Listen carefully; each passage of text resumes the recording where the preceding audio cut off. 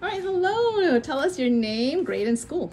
My name is Fatima Limas. I go to Cedar Lane Academy and I'm in 8th grade. All right, so tell us about this project that you did in your math class. It's a graphing story project and we wrote like real life stories. We could choose what we wrote about. So mine, I wrote it about interests of my friends because I interviewed them and asked them what they like and stuff.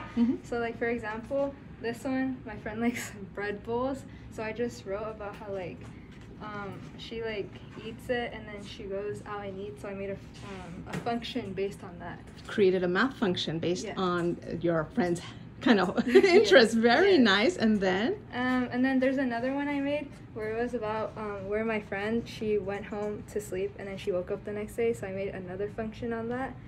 Very nice, very nice. And then the last one, I just wrote how my friend went to go walk her dog and then went back home. So a little story. And then I also wrote a function on that. So it's just a stories based on real life events that happen. Did you like this project? Yeah, it was fun to do. Why did you like it? We got to create our own stories and personalize them and stuff. And we also got to be creative with it, and we got to learn how to do functions and not only use equations, we could use words and stuff. Yeah, that is very nice. Well, thank you for sharing your work. All right.